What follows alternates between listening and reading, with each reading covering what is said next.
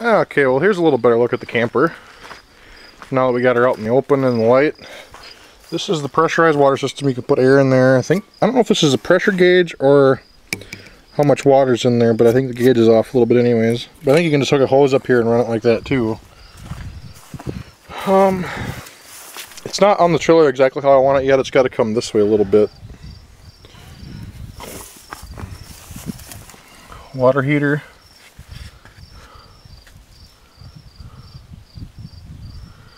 And I think it's like a little 6-gallon or something like that. Someone even took the drain plug out of it, so that's all good. Lost one of my tail lamps on bringing it back to my house.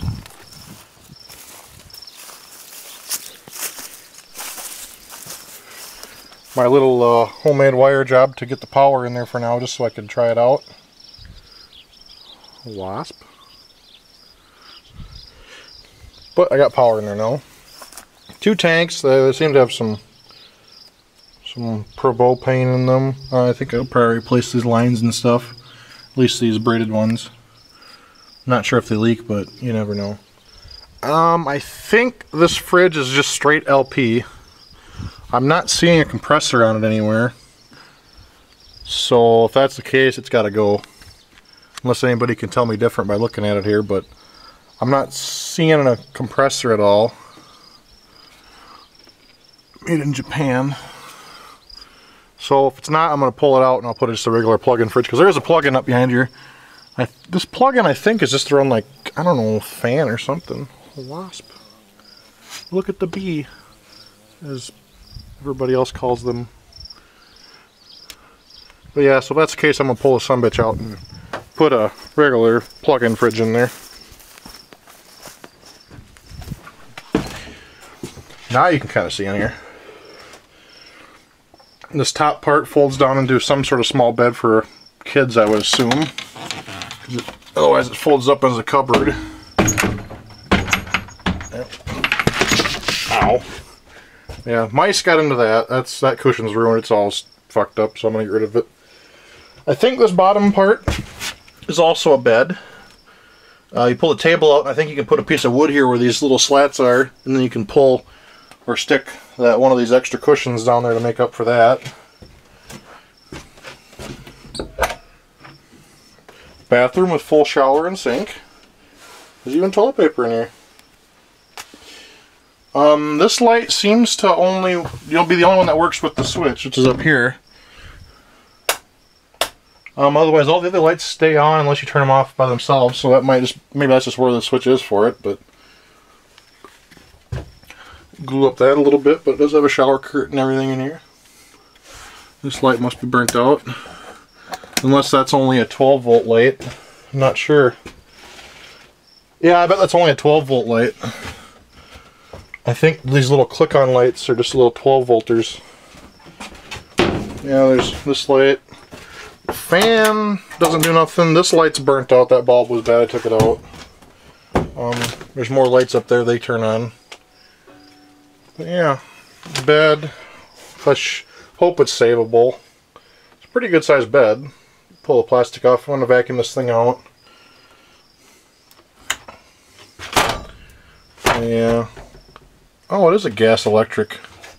Wonder why it's not kicking on. At least according to that sticker, it's a gas electric. I don't know. I'll look into that more. It's not turning on. Because the power's on, and I don't think there's a switch or anything for it anywhere. Oh. Oh, okay. So...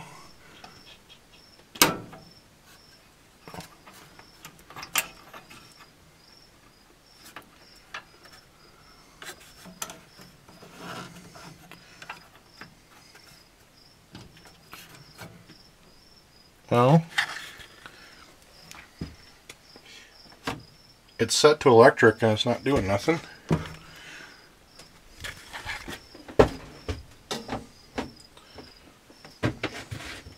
I don't know. We'll see what happens. I'll play with this some more.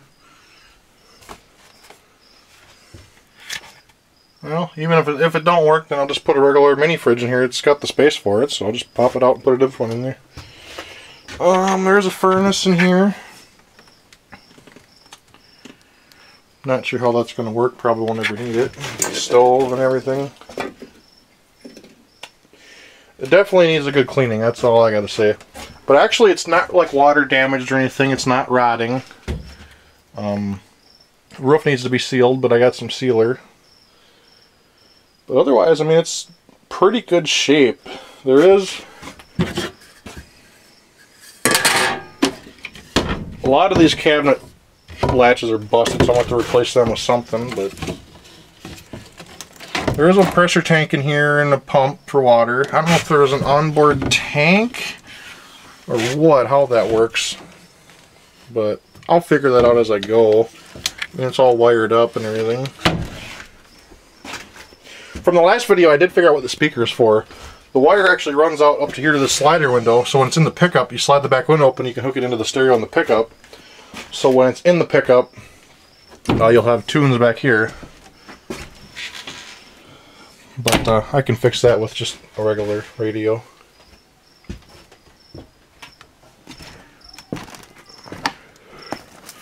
Put some wood back down on the back of the trailer here to fix that step problem. But yeah, it shouldn't work too bad. Huh.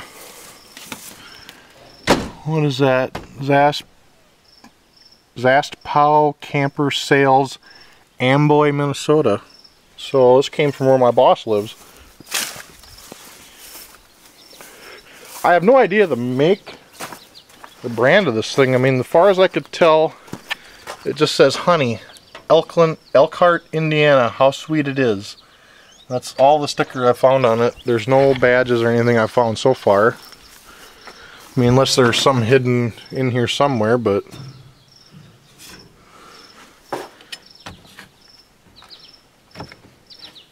I don't know. I'm going to play around with it some more and get some more things done with this and start cleaning out. So we'll get more on this later.